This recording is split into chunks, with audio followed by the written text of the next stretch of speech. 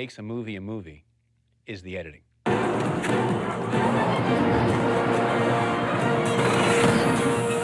been in the business for, I don't know, 37 years, I think, something like that.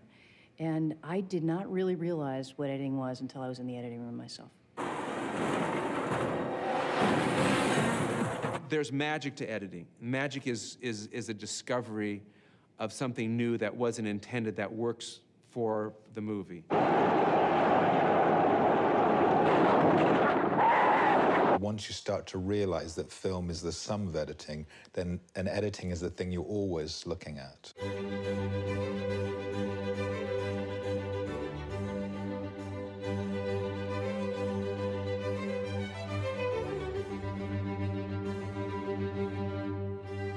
Showtime, folks. I think great editing skill will protect a director from suicide.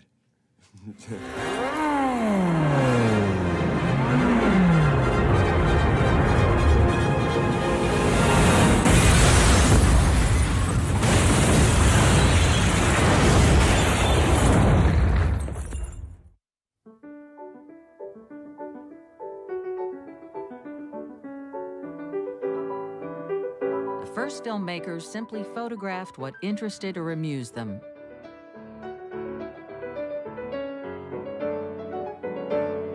They held a shot until they got bored, or the film ran out. The fathers of cinema, Edison in the United States and the Lumiere brothers in France, were very pessimistic about the future of cinema. There was probably a worldwide interest in seeing these images move, but once you'd seen somebody playing a joke with a hose, why pay money to see something that you can see for real out in the street? In fact, Auguste Lumiere went as far as to say that cinema was an invention without a future. But Edwin Porter, one of Thomas Edison's employees, proved him wrong. Porter discovered that cutting separate shots together could create a story. Edwin S. Porter really was the one with the Life of an American Fireman, I think, that started intercutting and creating an emotional impact in the audience by intercutting two shots that are not related to each other. One scene is going on at one place, basically the firemen rushing to a fire with their horse-drawn wagons, and the other scene is the fire, miles away. You intercut the two, and you understand psychologically and emotionally that these people's lives are in danger, and these people are coming to rescue them, and you're rooting all of a sudden for that to happen, and you're hoping they save the people.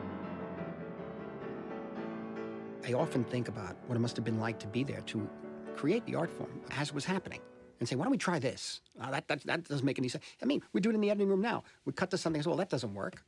Well, imagine what they must have said in 1904. The Great Train Robbery was Porter's next film. That's when you really begin to see the possibilities. And I'm not saying this because I'm an editor, but the invention of editing is the thing that allowed film to take off. It's the equivalent of the invention of flight. Both human-powered flight and motion picture editing were invented in the same year, and they have similar kinds of effects. The invention of editing gave birth to a new art and a new language. A language that can transport us in the blink of an eye from the vastness of the desert to the mysteries of the human face. A cut can bridge millions of years, connecting the prehistoric past to an imaginary future. Editing can slow down time or speed it up. The timing of a cut can startle audiences or amuse them. There's a dope fiend with a long knife trailing after me. I'm in great danger.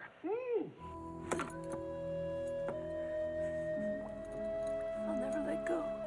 I promise. The choice and length of shots shape our response to everything we see on the screen. And editing is why people like movies, because in the end, wouldn't we like to edit our own lives? I think we would. I think everybody would like to take out the bad parts, take out the slow parts, and look deeper into the good parts. I started working on what used to be called the upright moviola, which is a machine, editing machine that looks something like a green sewing machine on legs. I switched to computer editing in the mid-90s. The editor has to be, he's sort of the ombudsman for the audience.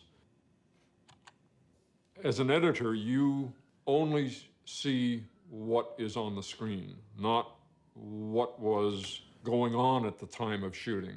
And that's how it's going to look to the audience.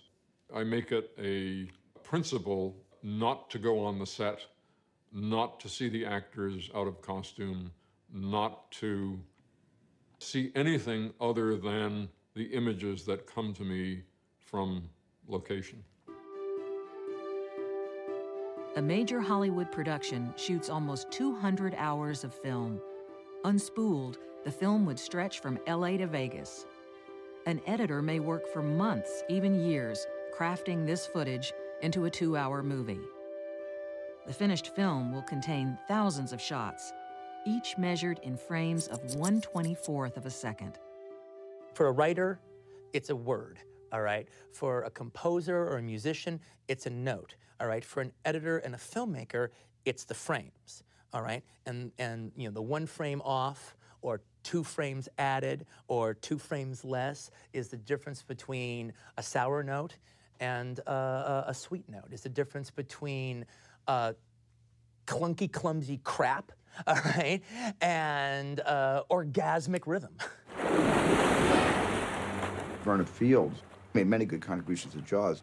We all referred to Verna Fields as Mother Cutter because she was very earthy and very maternal. She cut her films at her house, in her pool house in the San Fernando Valley, and it was a very Hamish kind of workplace. The shark didn't work as well or as often as it was supposed to work according to the screenplay. That's the spot. We had a contest where Verna would stop the moviola on a frame where she wanted to make the cut, and I would stop it where I wanted to make the cut. And if ever we stopped it on the same frame that had already been marked with a grease pencil X, we knew that was the right frame on certain things where we didn't agree. And all of our disagreements always happened with that darn shark. Verna was always in favor of making less to be more.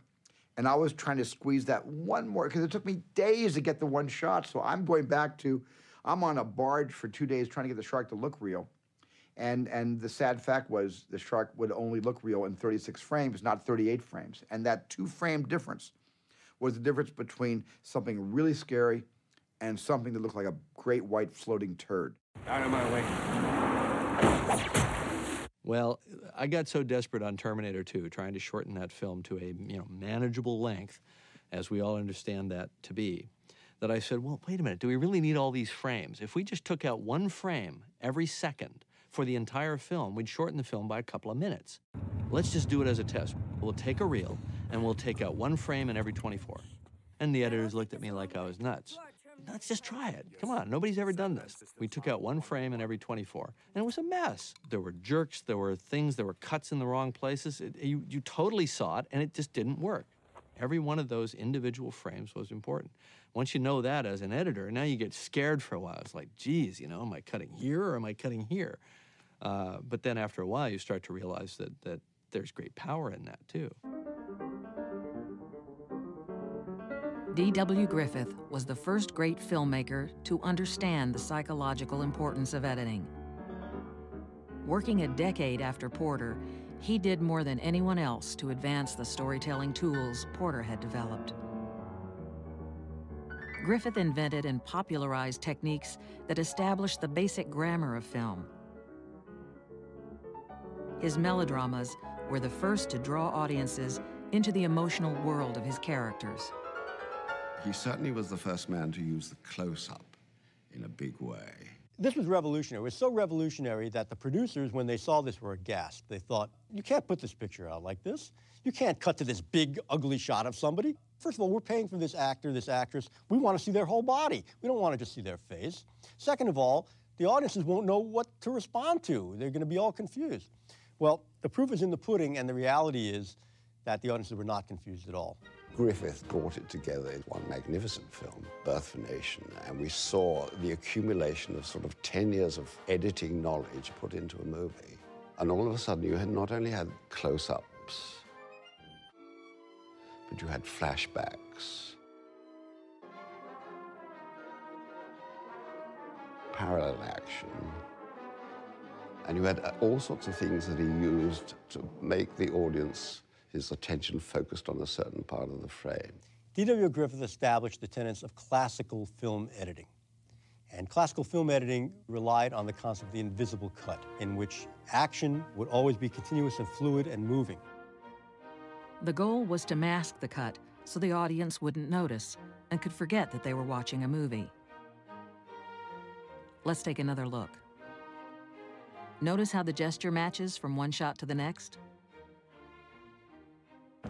Griffith's seamless editing is still practiced today and was the dominant editing style in Hollywood movies for decades. At last. Look again. The cut is so smooth that it's barely noticeable. It's all foretelling the story. And all you want to do is get the person emotionally invested in the story. So it becomes this invisible craft. We call it the invisible art. And indeed, it is. I mean, the more invisible we are, the better we're doing our job. Unfortunately, the invisible style of editing kept editors invisible and unappreciated as well. For years, they have been the best-kept secret of the movies. The first cutters were considered hands for hire rather than creative partners in the filmmaking process. They looked at the images by holding the film up to the light. Then they would check their work by running it through a projector and making the necessary adjustments. Griffith's main cutter was Jimmy Edward Smith, who virtually lived with him at the studio, where they worked far into the night, running the film shot during the day. Later, Smith's wife Rose joined the editing team. The Smiths married during the cutting of Intolerance. For their honeymoon, Griffith allowed them the weekend off. Lights! Needs about 20 minutes out of it. The Kazan film, The Last Tycoon, had a wonderful scene. It was obviously the story of Irving Thalberg. And I always took that as a wonderful metaphor about the editing process, that it's silent, it's anonymous. What's that, are you asleep? Jesus. Goddamn movie even puts the editor to sleep. He's not asleep, Mr. Brady. What do you mean he's not asleep? He's dead, Mr. Brady. Dead? What do you mean he's dead? He must have died during... He's dead. We were just watching the rough cut. Jesus, I didn't hear anything. Did you hear anything? Not a thing. Eddie, he probably didn't want to disturb the screening, Mr. Brady. Today, not only is the editor still alive, but he has become the director's key collaborator. No other crew member spends as much time working alone with the director. Finding the relationship with the editor is like trying to decide whether or not to get married. Because if the marriage isn't a good one, it's going to be a sticky divorce. When I was doing my first movie, the only thing I knew is I wanted a female editor, because I just felt a female editor would be more nurturing to the movie and to me. I wouldn't try to be winning their way just to win their way, all right? They wouldn't be trying to shove their agenda or win their battles with me. They would be nurturing me through this process. In the air! He's gonna kill me, man! He fucking got that! Hey! I think editors play a big role with directors in giving them support, making them feel like they can look at something that may have trouble or problems and be comfortable enough so that they can approach those problems. Hi, Vincent. I'm getting dressed. In the beginning, he really doesn't guide me. And then I put together what I think he wants. And pretty much we've worked together so long I can judge what he would want. The fuck is this place? This is Jack Rabbit Slims. An Elvis man should love it. Come on, man, let's go get a steak. You can get a steak here, Daddy-O. Don't be a... Oh, after you, kitty cat. Initially, I had it like really long. It was like a date in real time, all right? And it was sort of like Sally's job to kind of like, you know, little by little convince me to bring it down and bring it down and bring it down. And it still could be funny. You would still have what I'm talking about, but maybe it wouldn't be so painful.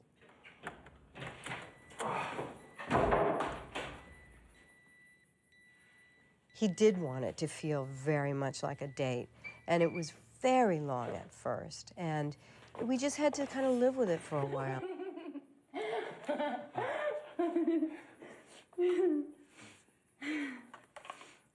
Just like, you know, letting me live with it long enough so I could eventually, okay, I've had it enough, I've seen that enough, okay, maybe now I can lose this part. Okay, so now it was like here, and now it's like here. Finally, we'd bring it down, and then I kind of brought it too far down, and then he said, we gotta bring it back out. That's it. No more, no more, no more, no more. This is not a video. We do that for 8 months, so intense. I see him more than my husband. And sometimes I, you know, get annoyed with her for not reading my mind 100%. I mean, all right, you know, it's not good enough that she reads it 80% of the time, all right? We work very intensely together, and it's kind of amazing that we still like each other. If I was with my husband that long, I don't think I'd like him that much. So by the time I've thought of an idea, written it, found the financing, cast the film, directed it, I get to the cutting room and it's like I've washed up on shore. Because I'm so happy to be there, because then I think, now we can start making the film. It's so hard to be a director, and it's hard on the set. By the time they come into the cutting room the first week, they're usually half the people they were when they started out. You know, they're shells of the people they were. And at least in my cutting room, I try to make it very easygoing and try to heal them back into shape so that they can get to work on the movie. When Matthew Broderick is busted from having thrown the election in election, he enters the principal's office and sees all the people gathered there who know he's guilty. Mr. McAllister, I hope you can help us clear something up. He wanted to cut it like the end sequence of The Good and the Bad and the Ugly, with holding on the faces for a really long time with this swelling music.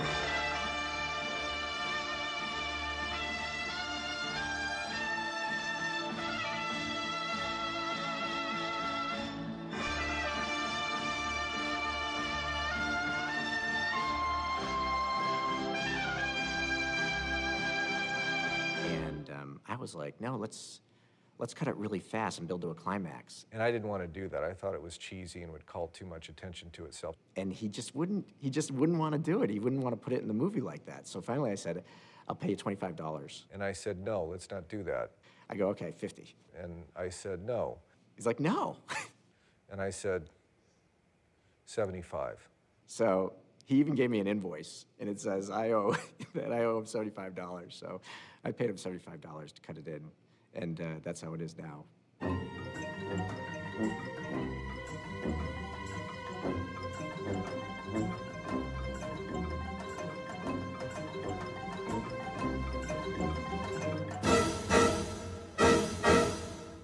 I think successful editors are really sly politicians.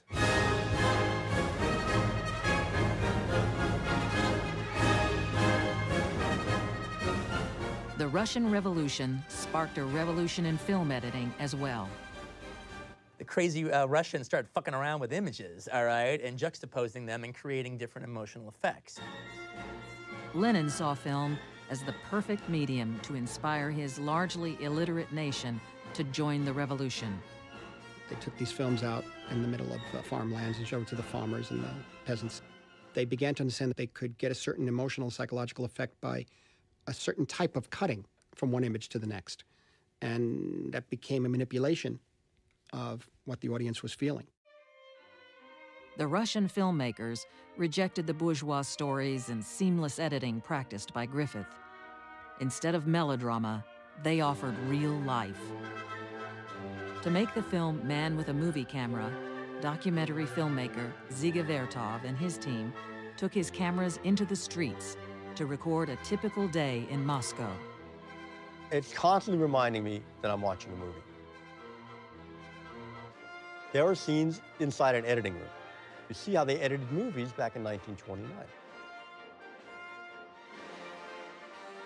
They were engaged in a pure explosion of creative activity in manipulating these images. Every modern editing convention that we know of is demonstrated in Man with a Movie Camera. The film celebrated not just the revolution, but the role of the cameraman and the editor in helping to create it. Vertov and his wife, Elizaveta, cut their documentaries and newsreels in dark basements with rats scuttling underfoot. But in this film, he made the editor as important as any other worker in the revolution. The theoretician Lev Kuleshov also experimented with film editing. In his most famous study, he took a shot of a Russian actor and intercut it with 3 different objects: a bowl of hot soup, a distraught woman draped across her husband's coffin, and a little girl playing with a teddy bear. When audiences saw the film, they raved about the actor's performance. How hungrily he looked at the soup. How sorrowfully he gazed at the woman. And how tenderly he watched the little girl. But actually, it was the same expression each time. Now, this demonstrates the power of juxtaposition, the power of montage, by taking one shot and another shot to give it a third meaning. And the third meaning is an effect, an emotion that's much greater than the sum total of the 2 parts that put it together in the first place. And this is the basis of all editing, by the way.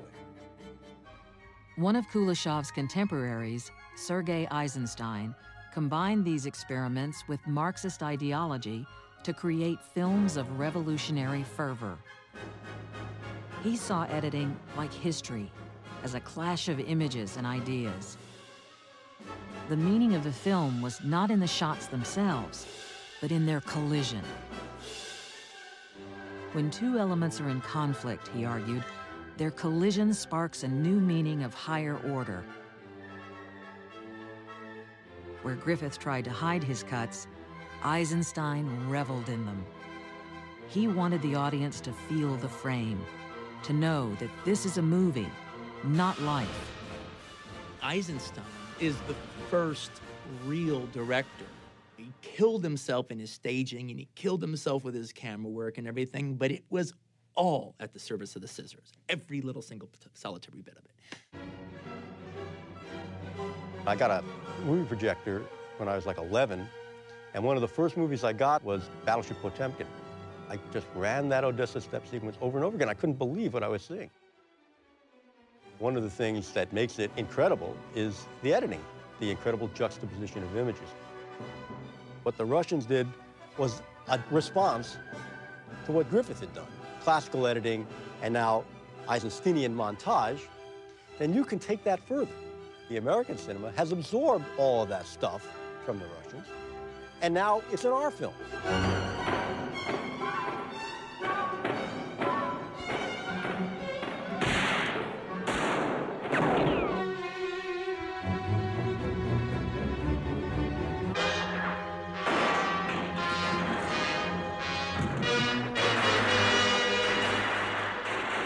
The fact is that many of these techniques have been appropriated into what we do every day as editors, right here in Hollywood, California, making action pictures.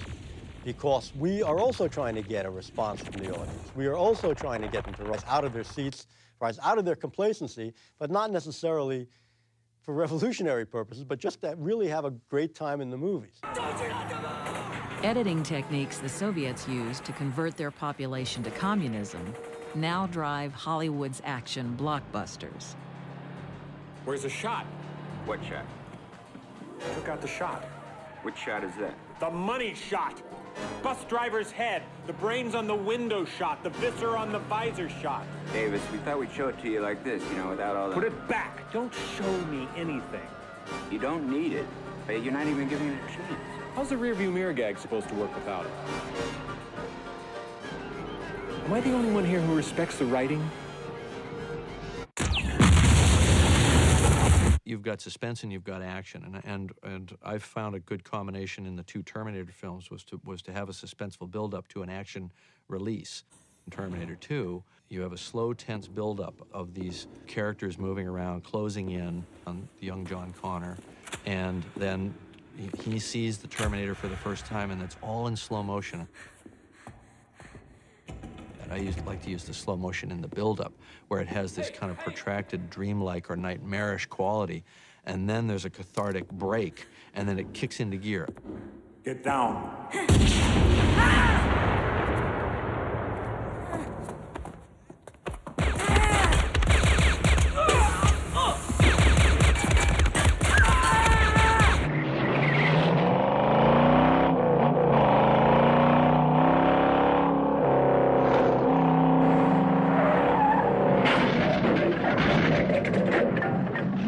Chase, something is going right or something is going wrong, and you want to accentuate that.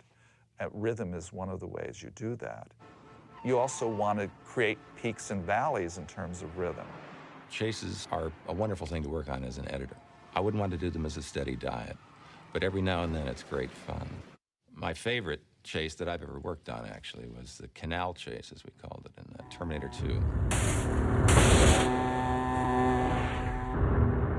Our ancestors were survivors, therefore we're here. And so there's something plugged into our reptilian hindbrain that makes us relate to the idea of being pursued and getting away.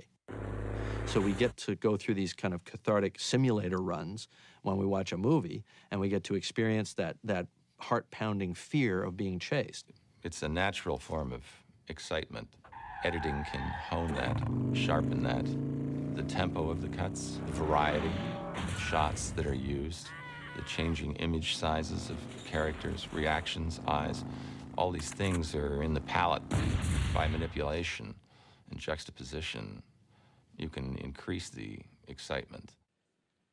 This is the first thing in that I'm standing up, which allows me a considerable amount of freedom of movement, and it also means that I'm sprung, I guess is the only word for it. And frequently when I'm looking at the cut, I will stand here with my hand on the controls, almost like a gunslinger, and trying to hit the point of the cut with my knees bent.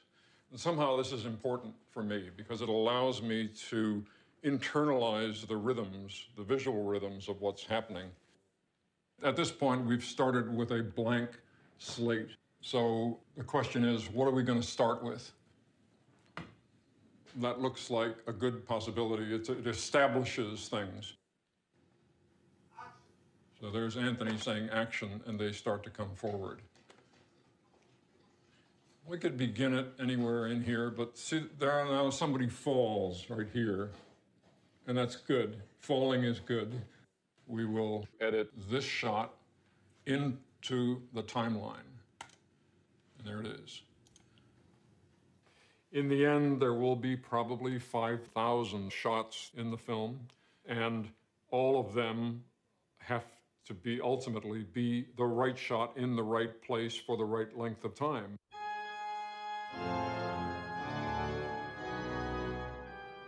When I was watching Nosferatu when I was a kid, our main guy is up in the castle and night has fallen and we're very suspicious something's about to happen, and we see Nosferatu down the hall. That section is what scared me the most, and in terms of editing, it caught my attention because of this.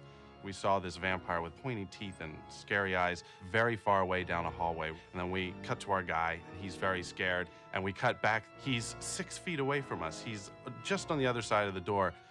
And every time I saw it, I was very, very scared. And I remember waiting for that moment of being surprised. When people come into a theater, they're already keenly aware of their own fears. It's like let's gather around the campfire and listen to the shaman talk. The screen being the fire. We'll sit in a circle, we'll be in the darkness, we'll be in a dreamlike state, we'll be connected to strangers in a way that we're normally not in the rest of our culture, and we'll feel things in unison. Well, the opening sequence of Scream is almost a film in itself. It is kind of whacking the audience upside the head in 15 minutes, where you introduce a character, develop her, endear her to the audience, and then kill her unexpectedly. That's a matter of yourself and your editor sitting there and thinking, what is that audience, that phantom audience that you're imagining in your mind thinking? It's all judgment calls. It's all about rhythm. It's all about getting that part of it right so that there's no moment where they feel quite easy, no moment where they feel they can know exactly what's coming next.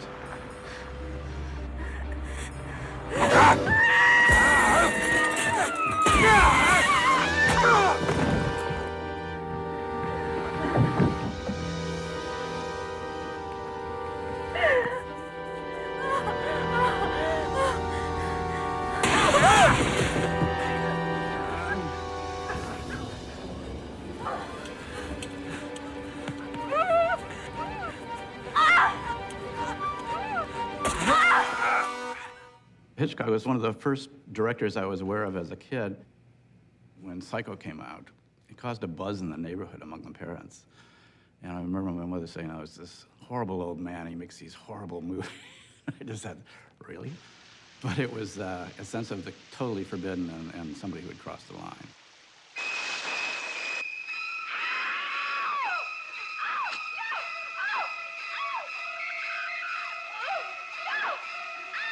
So later when I saw his films, it was a kind of delight of seeing this kind of savage wit, if you will, that beneath the, in Hitchcock's case, especially the very urbane, sophisticated, civilized veneer was this kind of feral, quick animal that knew exactly where the jugular was and kind of delighted in the taste of the blood.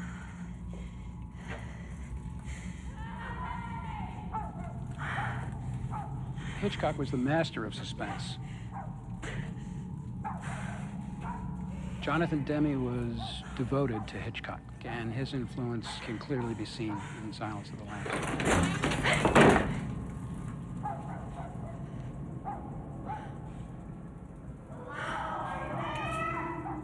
Suspense is really an expression of fear. We can build that in our storytelling by withholding information. Frankly, it's a manipulation, but in using that manipulation, it also empowers the story. Not knowing where we're going to go next is the thing that human beings hate the most. We would all like to know where we're going, if it's going to be all right.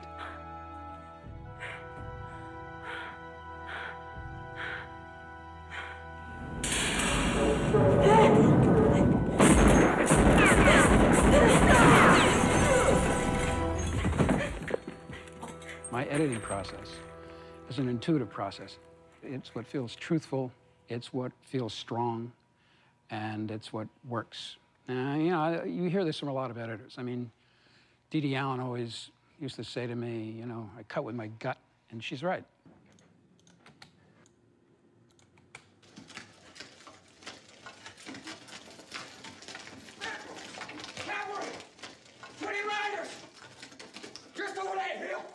There's a mismatch here, and I'm going to have to determine whether this is a problem or not, because Brown is looking toward camera, but when we cut, he's looking up off to the left.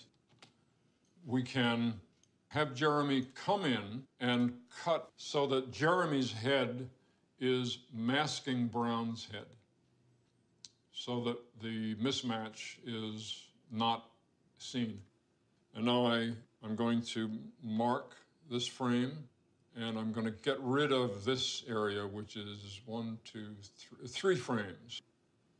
And now I'm going to look at it in context and see how it looks.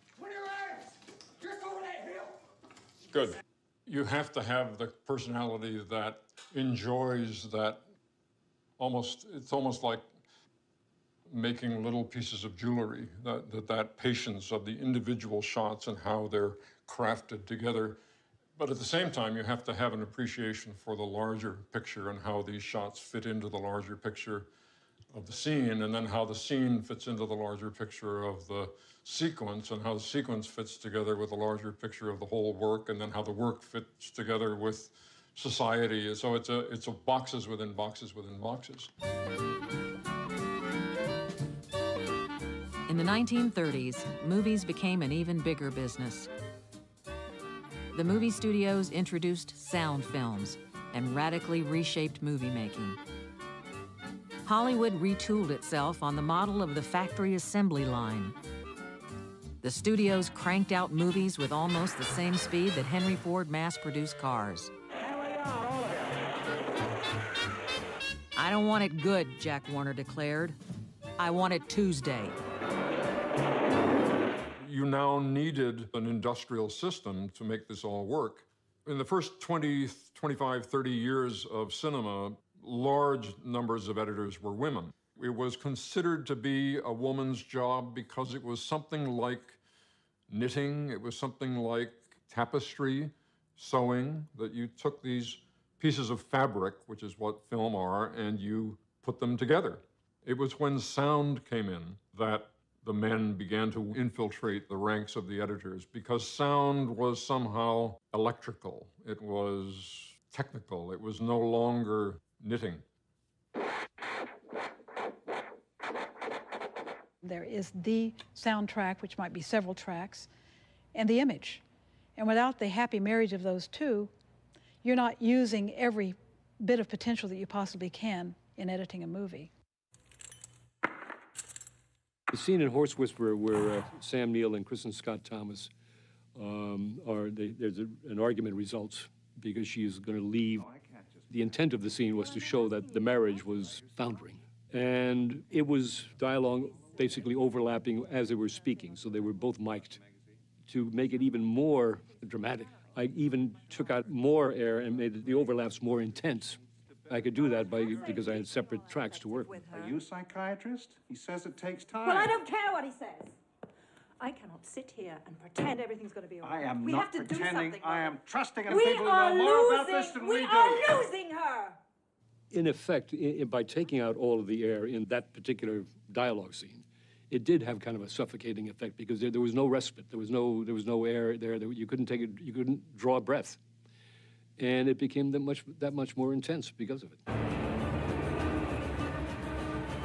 To me, sound is very important. I create a sound template that is both with sound effects and temporary music that evokes certain feeling. I've worked with Per Hallberg as a sound designer and with Ridley Scott. For example, in Black Hawk Down, the incursion of the Black Hawks entering into Mogadishu. It was almost like a ballet, a science fiction ballet. People landing on a different planet.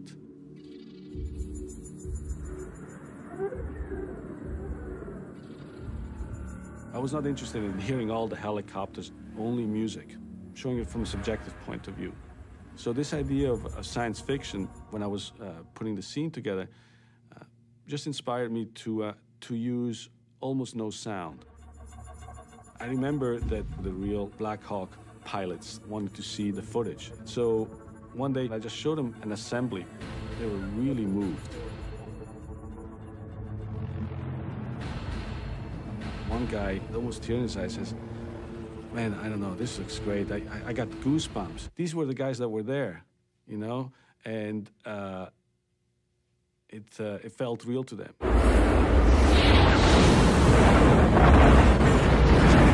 There was a scene in Dante's Peak where Pierce Brosnan has to walk back through a long tunnel to his truck, and the tunnel is about to collapse. And you hear the sound, the little sound of sand, like falling down the walls.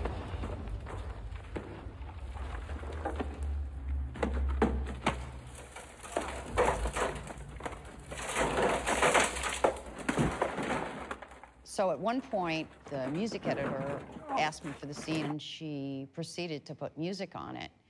And I looked at it, and I said, oh, that doesn't work at all.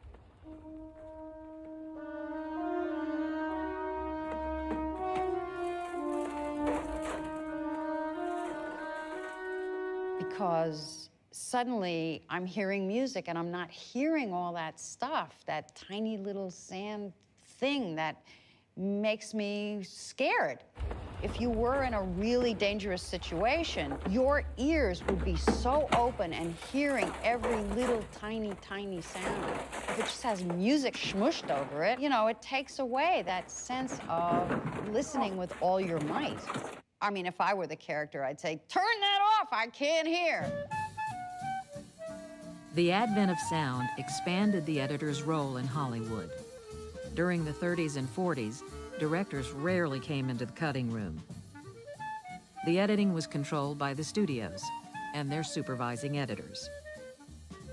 One of the most powerful was Margaret Booth, supervising editor at MGM for 30 years.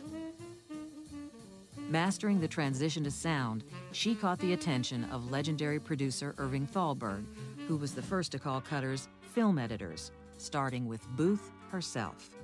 She oversaw all the production and had a say in almost everyone.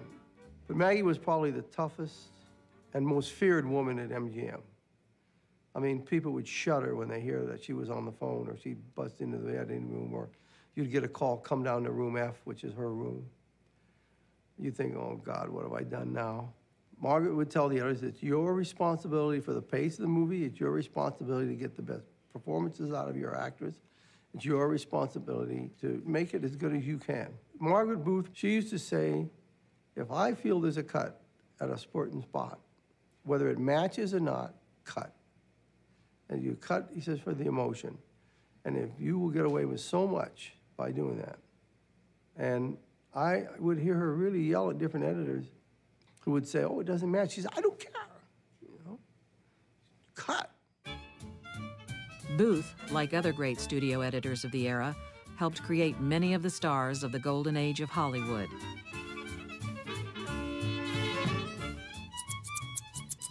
Editors today are still doing the same.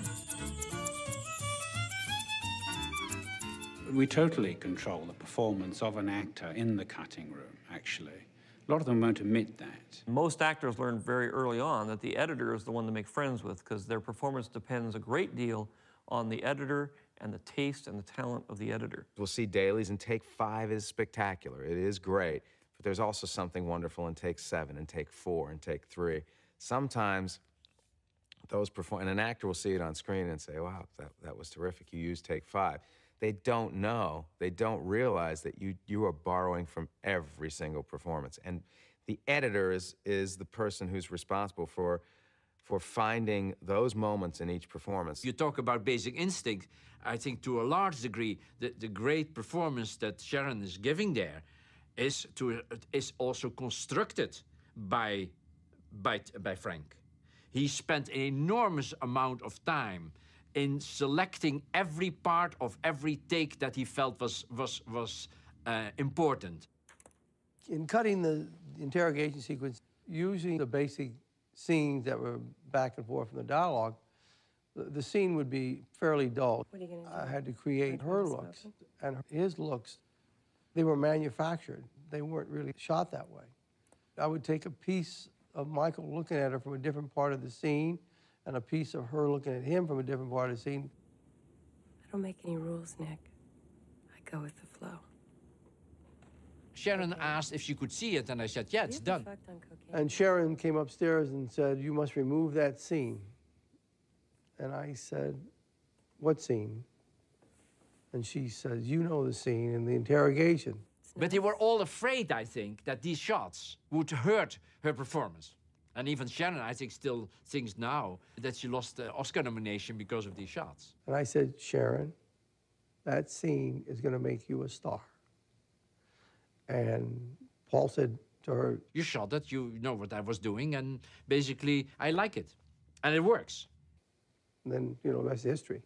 Most actors' idea of a well-edited movie is a movie that has a lot of the actor in it, particularly in close-up. And that could cause me a lot of grief, but what the heck. I knew an actor who used to read a script basically this way. He would say, bull, bull, bull, bull, my line, and he'd read it, and bull, bull, bull. Steven Seagal was an action hero who, on Under Siege 2, I felt would break me in half. He was allowed into the cutting room to cut the action sequences, which I thought that's all he was going to do. But his first time he came into the cutting room, he said, okay, put up reel 1, meaning he was going to go through the whole movie. But there was a time when, during one of the fight sequences, that I found myself with my arm behind my head, and Seagal was demonstrating on me what he did. And he's a big guy, plus he carries a gun. I think ultimately he did like his performances, but the fact that an actor came into the cutting room created a antagonistic relationship with the director, and as editor, I was caught in the middle. I have a friend who did a picture where there was a comedian in the film who had Final Cut over only his scenes. And he had decided recently that he didn't want to be a knockabout comedian anymore. He wanted to be a Cary Grant-style comedian. So he came into the editing room and cut out all of the pratfalls and all of the physical shtick that he had done in the picture, which obviously didn't help the movie any. I have never let an actor into the editing room to have feedback. I think, in general, this is how I feel as an actor. Even though I love the cutting room and nothing would make me happier than to sit there and watch them do their stuff, I feel it's inappropriate. I feel like that's the time for the director to have with the editor. Home for the Holidays was about a mess. It was about a holiday mess. It was about a family that was a mess. It was about chaos and anarchy in the family. The centerpiece is this Thanksgiving dinner scene. And everybody's gathered around the table, and everybody's crazies are all over the place. Jodie Foster, of course, attracted the most wonderful bunch of actors who, just working with her, they left their ego on the doorstep. Nothing makes us happier than to walk into a scene where there's 6 different actors. They all have different styles of performance, maybe even different pacing, and somehow figure out a way to weave them all together. Lindsay and I will sit there and say, what do you think she's thinking right now? Do you think she's thinking, how do I get the hell out of here? Or do you think she's thinking, I really like this guy and I'm kind of attracted to him? We'd get so into very obscure behavior. We'd see the deep meaning the actor had brought to the character in terms of whether they picked up their fork before or after the spoon was picked up. Now, what did that mean? And of course, each little meaningless gesture adds up to a full performance. When I got the dailies, I assumed that everything she shot were things she intended to be on the screen. And I enjoy the challenge of that, of just trying to use everything. At one point, a turkey gets pushed and splashes on someone. And every time we looked at it, we would try a different way. Now, you can have the guy who's doing it on his close-up and then have the turkey splash, or the turkey splash, you see the reaction shot. You can go a billion ways. That's one of the things that I love about Lindsay, is that she's one of these people who really always, she really sees that there's a beautiful and sunny place out there. If we could just get to it, it's there somewhere. There are periods within the editorial process that I will hand it over, not only to my editor, but at times to my lead actor. First of all, if you have Jack Nicholson starring in your movie, and you call somebody, an actor, up and say, would you like to spend 2 days working with Mr. Nicholson, or do you have something better to do? He usually gets a good response. When Jay and I feel that we've really got the picture in a great place, and it's particularly easy now that we're editing electronically, where I'll have Jack come into the editing room with Jay, and I'll check out. And he'll bring Jack in and run the movie, even run outtakes, and talk about if there's a take that we didn't use, he did something interesting that he remembered, why didn't we use it? What Nicholson did at the end was a Nicholsonian construct, the disjointed nature of the cuttings on purpose. You imagine this guy who's taken the only love that had been possible in his life and squandered it for what was his own personal obsession. If you've written it smartly, you have a smart actor playing it. And that actor, when it's Jack Nicholson, can be very helpful in the cutting room, too.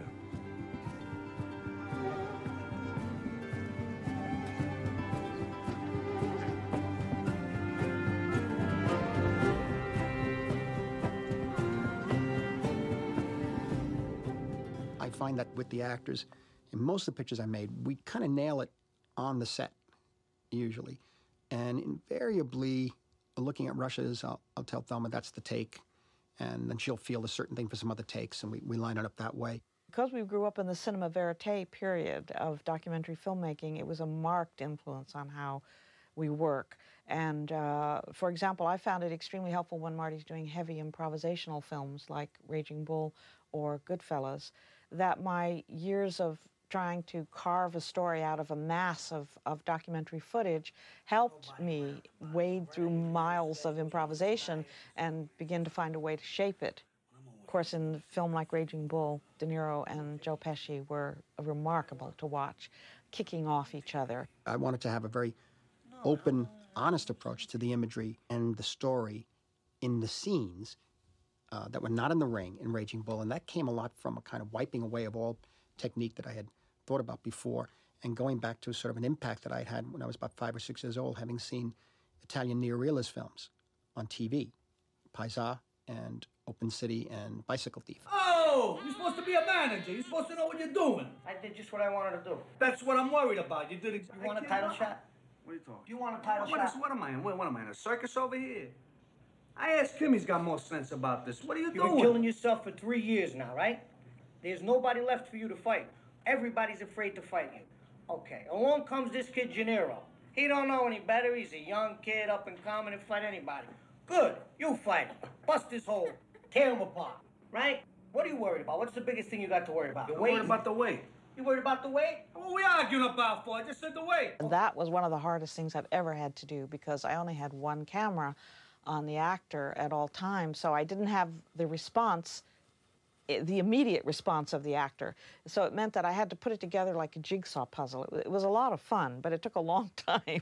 Ultimately, what I think I need her to watch for me is the emotional impact of the picture, is keeping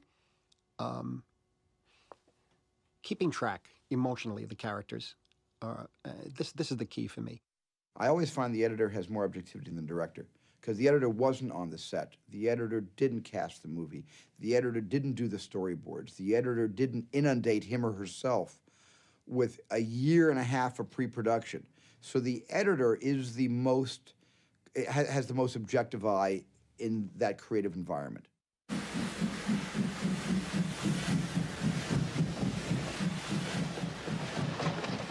I remember one night, I go over to Steven's house in Poland.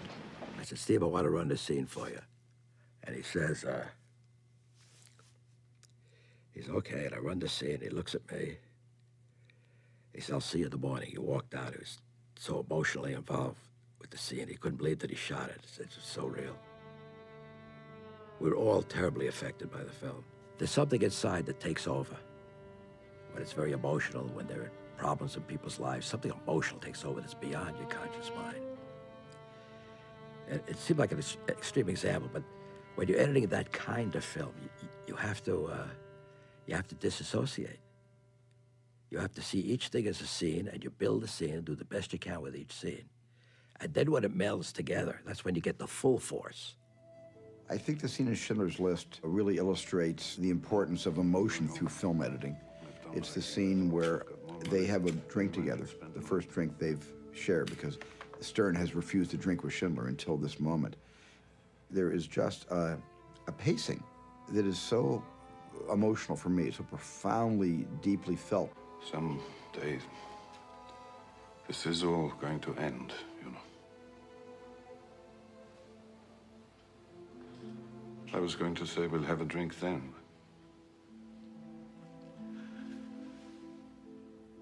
I think I better have it now. Mike Kahn's choices of how long to let the characters look at each other and study each other and think about how they're feeling, that was all done in the editing room. It wasn't in the script, and it wasn't on the floor the day I shot it. That whole emotional kind of meeting of the minds between those two great men happened in the editing room. In dialogue scenes, I like people looking at each other. I like eyes to meet.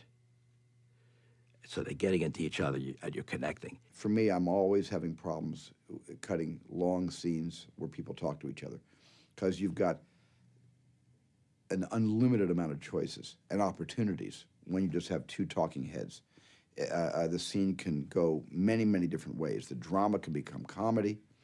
Pathos can become tragedy. It can become, kind of like,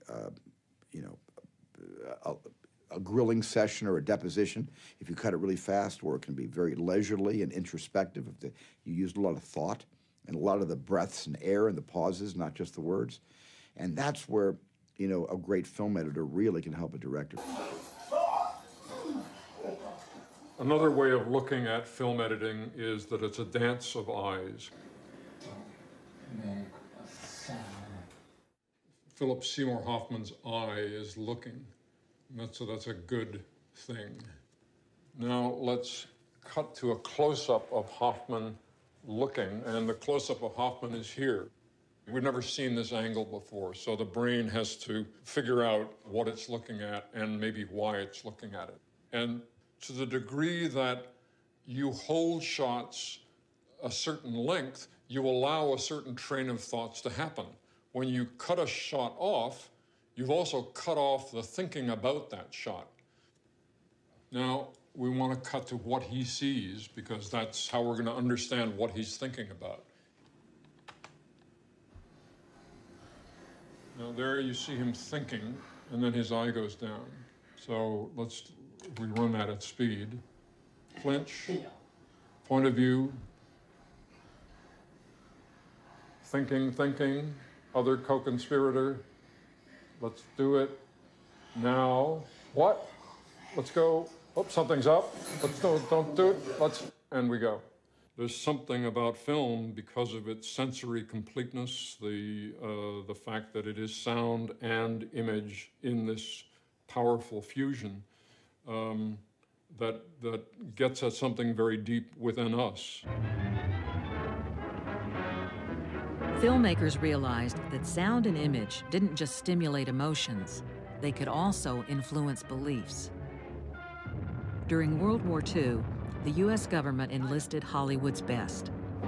Editors and directors brought with them the same techniques they had used in fiction films to stir audiences across America.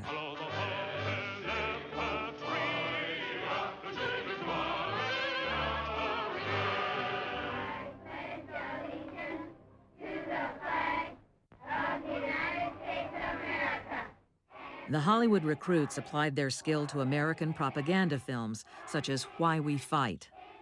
Both German and American political leaders recognized how powerfully sound and picture can manipulate audiences. One of the most infamous examples of film used for political propaganda was Triumph of the Will. Director Leni Riefenstahl used sound, music, and masterful editing to make Adolf Hitler into a god. In uns marschiert Deutschland und hinter uns kommt Deutschland. When the Allies went to war against Germany, British editor Charles Ridley re-edited the same footage to turn Hitler into a fool.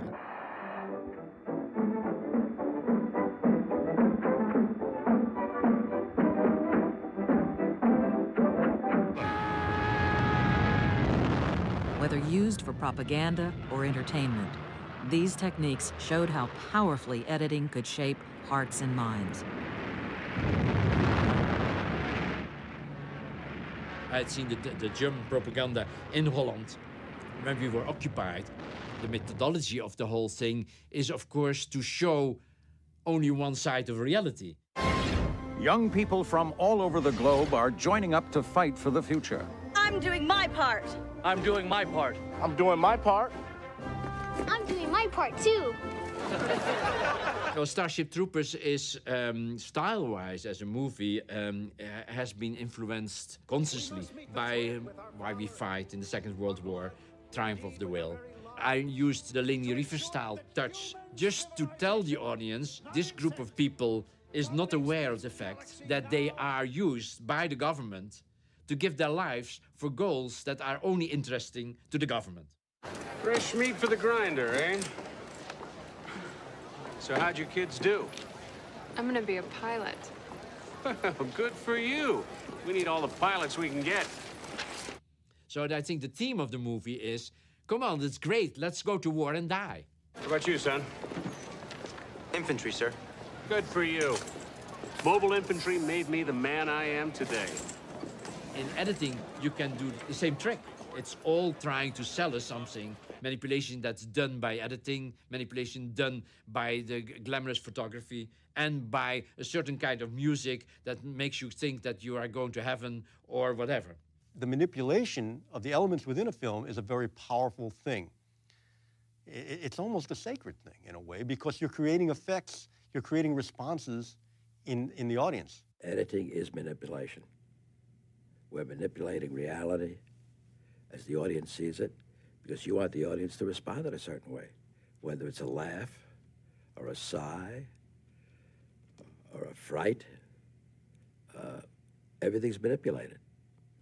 And some people say, well, this director, he's manipulated the audience. Well, that's so naive, because that's all we do is manipulate. After World War II, Hollywood continued to make movies in the same way it had before the war. Although editors were now unionized, they were viewed for the most part as highly skilled mechanics. There was a man named Owen Marks.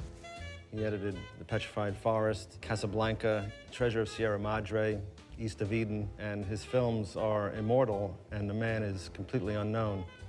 And it's sort of symbolic of the way editors have been ignored in the literature about Hollywood. Editors worked on cutter's row and were expected to conform to the established rules of editing. If we were to think about the films that were being made, there was a certain film language that was very, very distinct. Certain kinds of coverage, long shot, two shot, single, single. There was almost a formulaic way of presenting films. This film language was very strict, and in editorial terms, there were rules that one felt could not be broken. A master shot had to come first, and then if you had an overshoulder, you went to the overshoulder, and you never went to the close-up till you'd done the whole dance coming from far to close. For instance, if you were going to have a transition from one place to the next, it would be done with a dissolve. The next thing you've got to remember is that a gentleman you meet among the cold cuts is simply not as attractive as one that you meet, say, in the mink department at Bergdorf's. In the 40s and 50s, the audience would expect a character to drive up, show him getting out of the car. He would walk up to the building, and then he would open the door, and then the editor would match cut the door opening on the other side, and he would walk in and come over and sit down. Pull up a chair. Thanks. It just seemed to me absolutely stupid that you had to show somebody coming down the stairs and all the way across the road and up the other side. I mean, you knew that they were coming from here and they were going to there. Why couldn't you just cut directly? Oh là là, Michel? Je peux entrer? Oui. In France, a group of film critics turned directors also challenged the doctrine of invisible editing and launched a revolution among editors. When I first saw the French Nouvelle Vague, I instantly loved it. I loved the idea. I loved the way they edited and thought I would like to cut like that. J'aime une fille qui a une très jolie nuque, de très jolis seins, une très jolie voix, de très jolis poignets, un très joli front, de très jolis genoux. You know, Godard used jump cuts because it was like, well, why not? You know, there's nothing interesting happening in this middle part, so let's just go to a jump cut. When I saw Breathless, I was staggered at Godard's brutality. What they brought to editing was a breaking of the rules. Whatever books that said this is how it had to be done, they burned them. Breathless is too hip for me. I come from Lower East Side. I'm an Italian-American guy. It's too beatnik. It's like, you know, bohemian. It's too cool. I liked it. I don't know what the hell was happening in it. You know, when I first saw Breathless in the 60s, it's like, wow. I mean, just in the first 5-minute sequence in introducing Jean-Paul Belmondo's character as this petty thief, I mean, every rule was violated in terms of how long to hold a shot, the discontinuity of what was going on, even screen directions, you know, were mixed in. And I thought, like, either this guy doesn't know what he's doing, or he's so confident that he has the grammar of film down that he's trying to show us a new way to use the material he has to tell the story. There were some films that really changed our perception of what filmmaking was, and certainly it affected what editing was. I mean, I think one of those seminal films is certainly something like Bonnie and Clyde. Some people say I broke those rules first. I certainly did not. I mean, the Russians broke those rules, and the Germans broke those rules. This was nothing new, but it was new for Hollywood. Several editors have had big impacts on me, have influenced my thinking. Dede Allen certainly is one who has taught me that don't be afraid to take a chance on doing something that doesn't seem like it's going to work. When Beatty and Faye Dunaway get to know each other, they're standing on the street corner, and she says, "I don't believe you robbed banks." And he said, "Yes, I do. Look at my gun." And he pulls it out and holds it to her on the street corner. And that could easily have been done with the tilt down to the gun, the pan over to her hands fidgeting with a Coke bottle, up to her face. But it was done in her eyes look from him down, gun, back to him. It keeps you on edge. There's the excitement, there's the danger, there's the eroticism in not being able to fully get every moment because you're cutting it off and you are not allowing the moment to come to fruition. Bonnie and Clyde was much more violent than anything we'd done because basically the Americans like violence much more than we do. Well, it was shot in so many wonderful ways because this is the scene that Arthur intended to be cut in this fashion. The fact that it was so beautifully executed right from the very first cut. Jerry Greenberg was my assistant, and on the last scene, I left Jerry alone with that scene, and he did all the primary editing on that. All I did was tighten it later.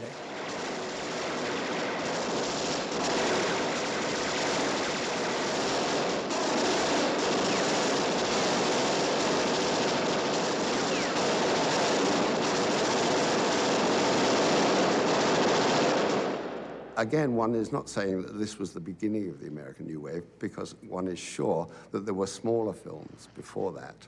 But this was the one that, like Birth of a Nation, which suddenly an audience noticed and said, wow. Bonnie and Clyde paved the way for films like Easy Rider. So I had only had one feature under my belt. We started on Easy Rider. I was editing while they were traveling. Footage was flowing in by the mile. It was great, it was exciting, it was totally different than anything I had been involved in. These transitions that everybody remembers going from one scene to the next, where it flashes forward to the scene, flashes back to the scene you're in. Dennis didn't want a straight cut. I didn't want dissolves. So we kept throwing it around, and it was Dennis who cooked the part of the idea, which was, what if we went and then came back? And I said, yeah, but let's do it 3 times. Then we finally arrived at the length, and each one is 6 frames. Said, now we can use this whenever we want to. Well, as it turned out, it started to become a device.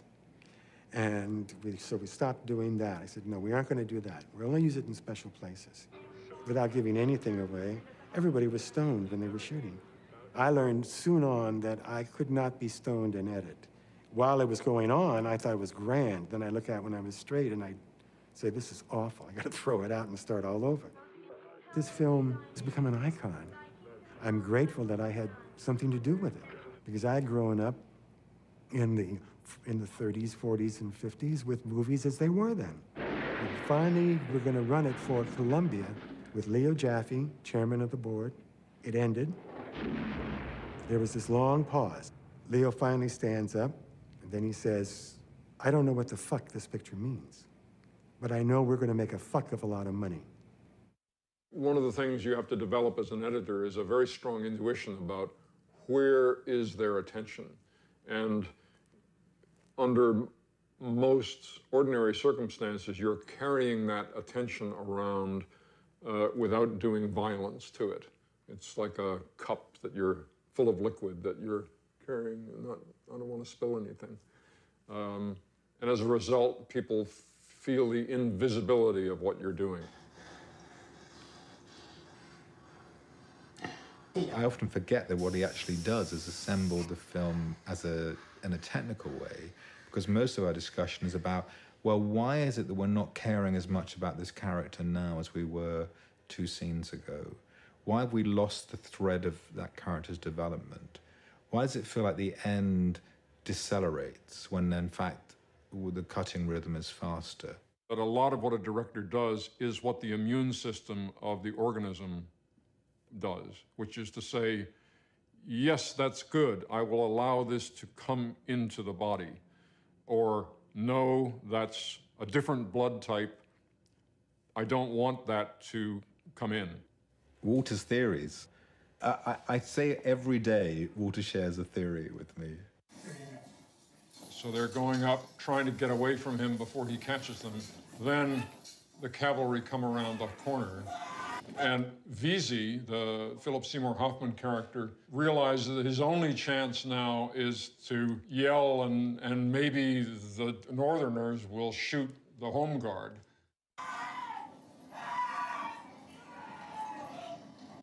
And Brown shoots him in the back, shoots one of the other guys, and they all roll down the hill.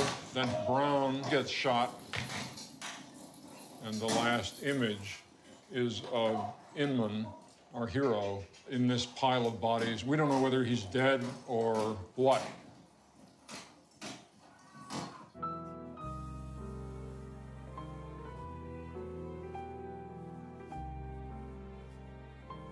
Sex scenes in general, I think, are probably difficult for everyone. Difficult for writers, difficult for actors, difficult for directors. You know, it's the most intimate sort of moments that humans can have together. And you're saying, actually, let's put it on a 40-foot screen for a few thousand people. One of the things I wanted to do with Body Heat was make a very sexy movie. There had been a whole liberation in American movies in the 60s and 70s about what you could show. But as that freedom took over, it seemed to me that the movies had become less erotic. They had become much more explicit. Larry really wanted me to bring a woman's sensibility to the film, largely in having it be as implicit as possible as opposed to explicit. After all, eroticism is born out of what you can imagine as opposed to what you actually see. That's the difference between eroticism and pornography. You need not just this incredible technician, this artist, but you need a psychologist, someone who can handle you. Because a director in the quiet confines of that room is he's like a caged animal.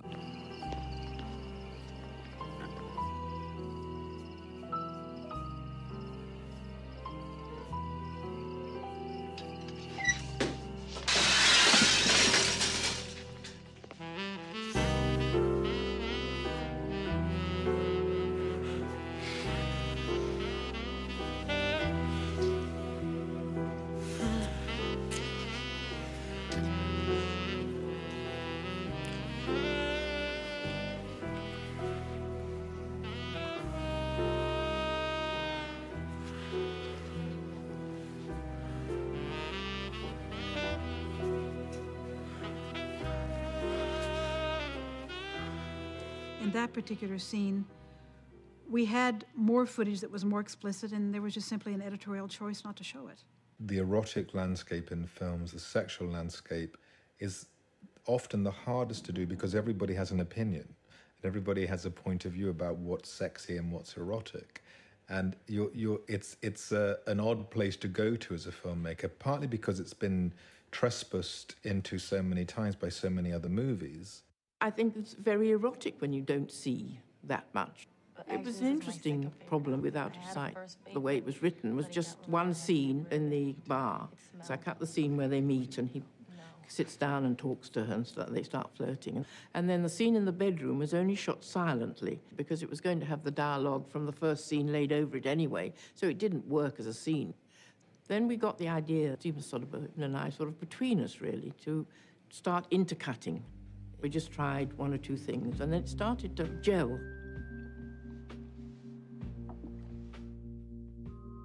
Flashing back, sometimes we flash forward. I would say, let's do this and cut from here and the hands, and he'd say, let's try overlaying the dialogue here, and we just did it together, and it was really exciting. And we did this little thing of stopping the frames. It's never really a long freeze, it's just a few frames that we freeze. Just heighten the sexual tension between the two of them.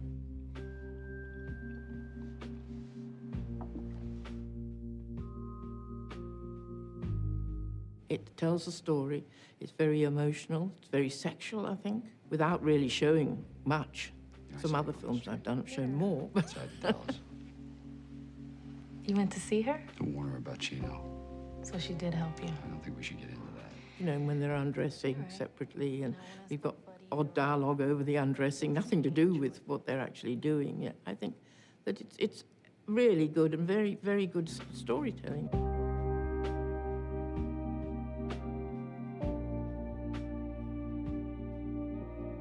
This kind of cutting in out of sight, and in movies like JFK, represents a further break from Griffith's classic style of seamless editing. Y'all gotta start thinking on a different level, like the CIA does. Where editors once labored to preserve the illusion of continuous time and space, they now fracture it at will, creating new possibilities for storytelling. Exactly what he said he was.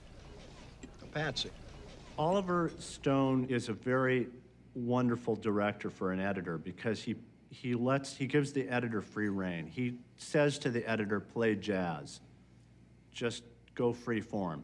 There is a scene in JFK where Oswald walks from a house to a theater, and he said, just when you cut this scene, just make it very chaotic. So I cut the scene in what I thought was a chaotic way, and I showed him the next day, and he said, no, it's got to be way more chaotic than that. Since we cut JFK on a 3/4-inch linear editing system, one thing it had was the ability to hit these buttons and change where the edit went. So I sat there and just banged on the keys like this. And I showed it to him the next day, and he went, that's it. It's in the movie.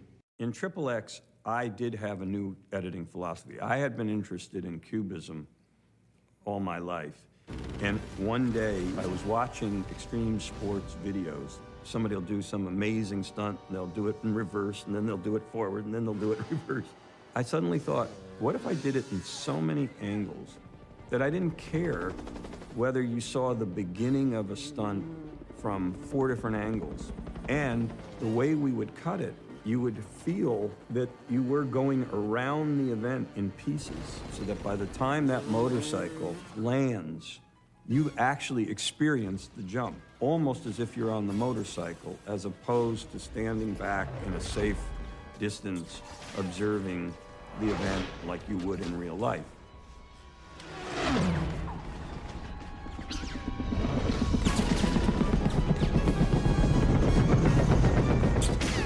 This is not real life.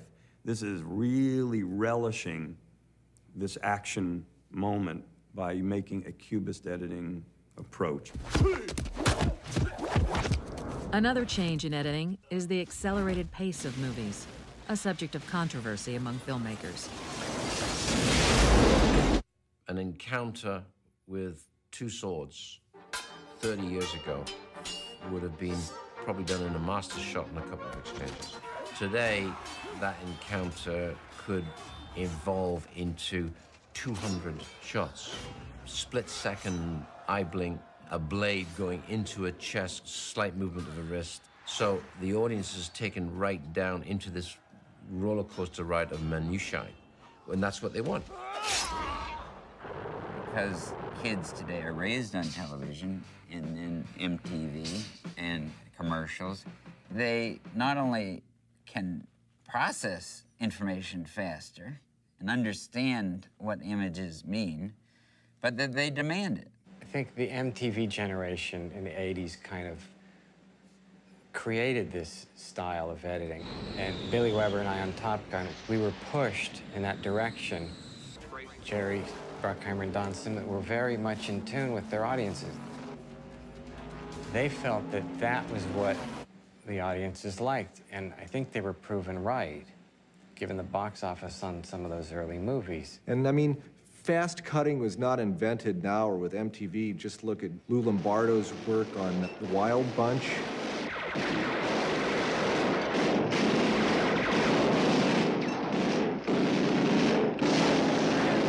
Sometimes a cutting style is effective inside of a movie to shake you up and rattle your soul, but consistently to have that style pounding away at you like a metronome on high speed for 2.5 hours is a little bit, at least for me, maybe I'm just getting old, but it's a little bit debilitating. Now, it doesn't bother my kids, because my kids were raised on 30-second commercials and on MTV and VH1, and they were raised on video games.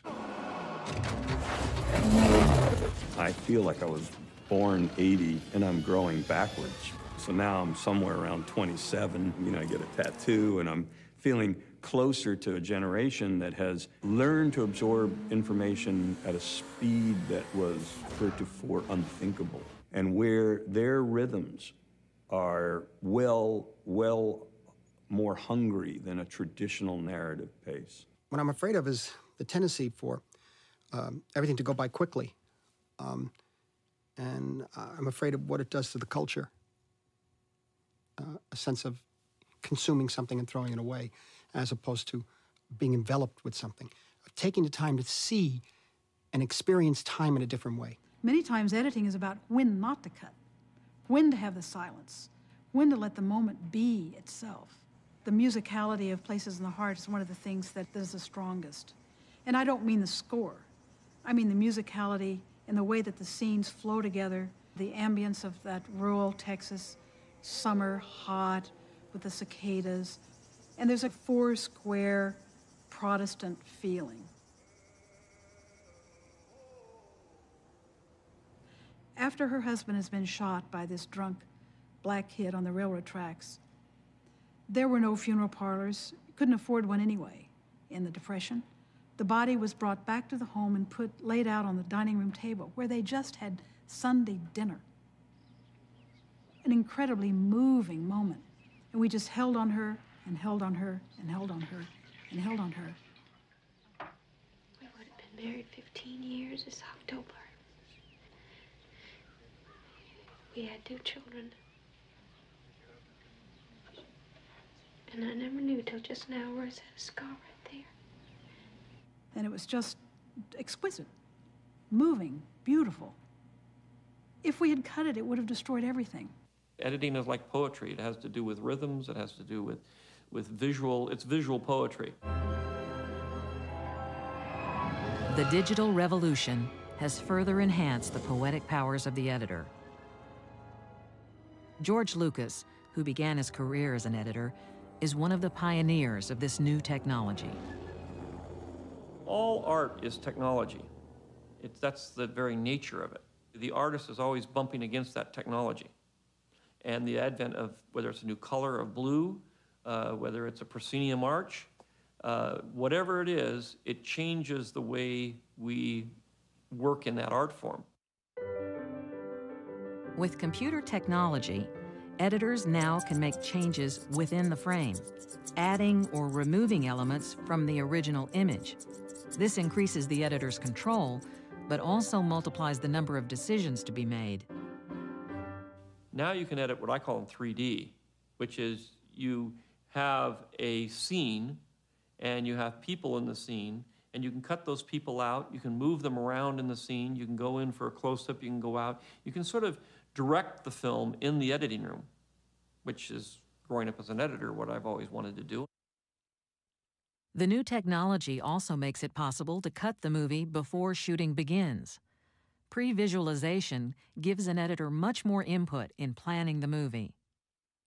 And I have a system now, because of the digital world, I have a group of kids really do little videomatics of things, and we have a little blue screen. We can send these editors in and shoot scenes on just an amateur video camera. And so I can actually shoot the film and make the film and write the film right there in the editing room. Every main character in our movie has a digital counterpart. We have totally virtual actors now, and we use them quite a bit. Mostly we use them for stunts and things. We have a lot of situations where it's better to use a digital actor than it is to use a real actor. Christopher Lee is 80 years old. He can't really fight the way he did in Attack of the Clones. You're not going to get an artificial intelligence computer that's neurotic enough to be able to understand how you create a performance. Performance is an art. At the end of the day, all this stuff has to work to tell a story.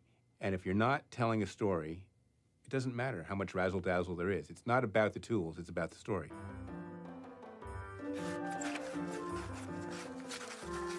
In many ways, we're the last storyteller. The movie has been written by the writer, and then it's directed, And then it comes to the last storytelling, which is in the editing process.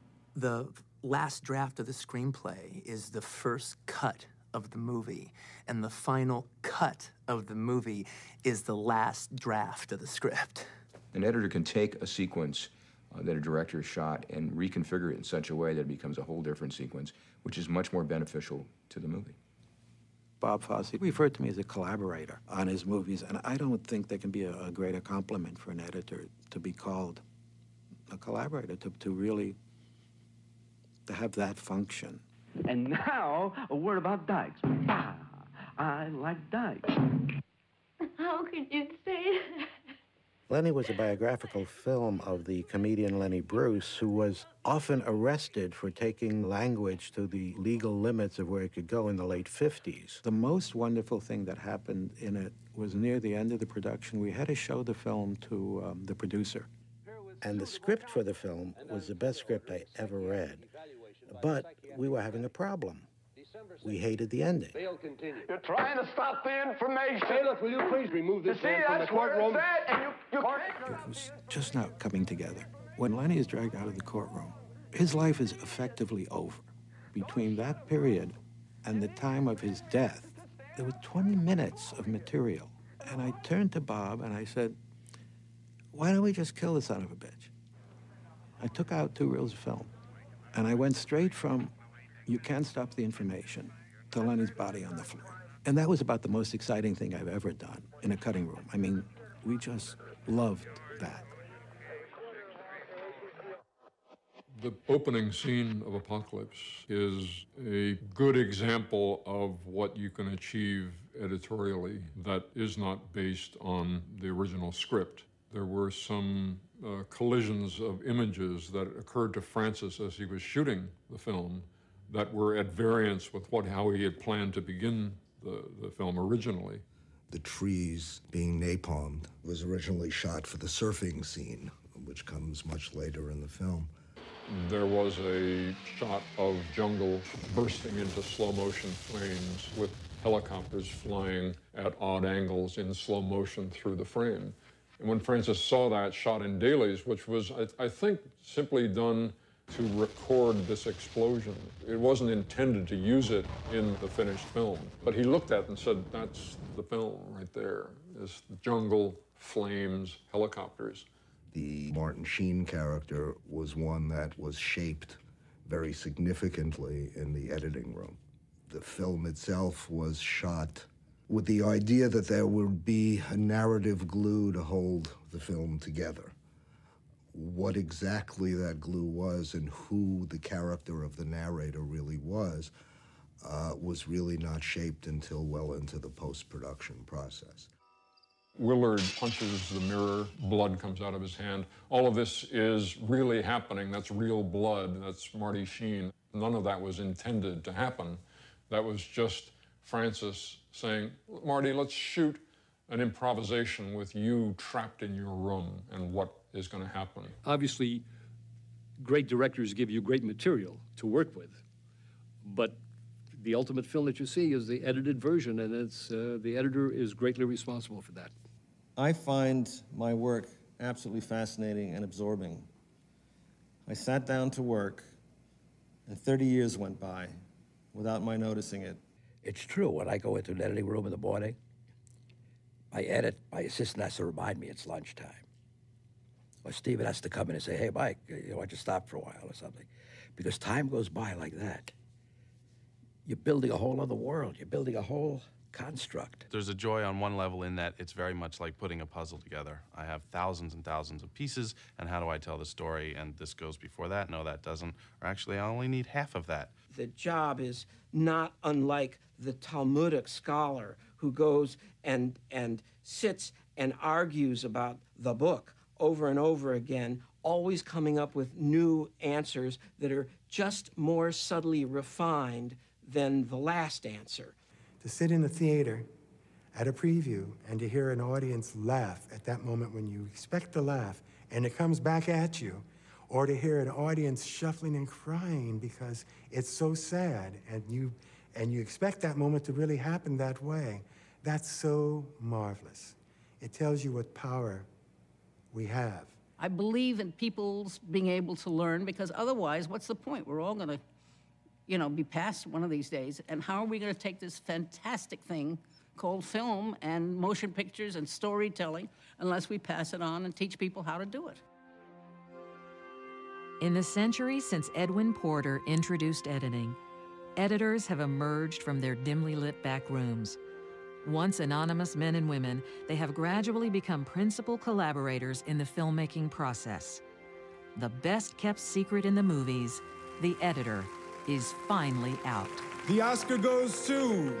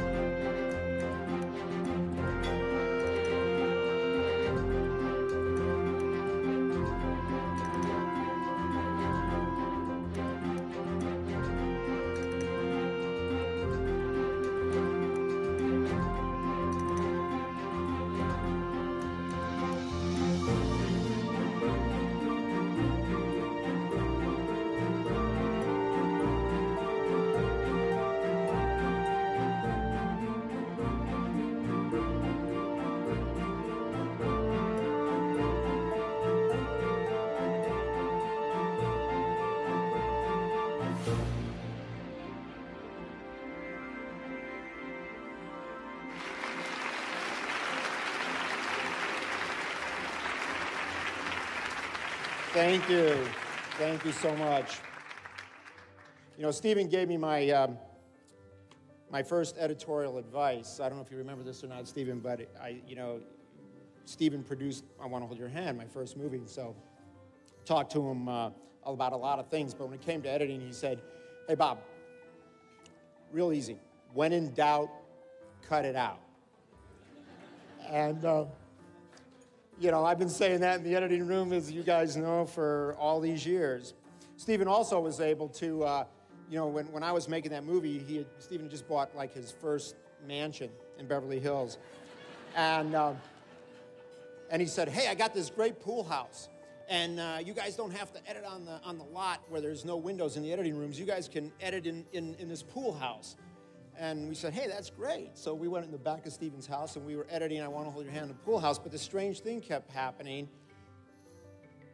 We'd get there in the morning, and the editors would pull the reels off the racks, and all the sprockets would be torn up, and there'd be, like, ripped film. And, of course, you don't have to, think very far to figure out what was really happening. So I asked Stephen about it one day, and he said, "Well, sometimes I can't sleep, and so I thought I'd go up to the pool house and run a few reels." But what happens in any room? You sit around, you talk about girls, and you talk dirty, and you lie on the couch, and you enjoy yourself, and you eat chocolate bars. And like I said before, when somebody hears a director coming, you throw everything away, just stand up straight like you're working and you're doing everything. And that's what editors do.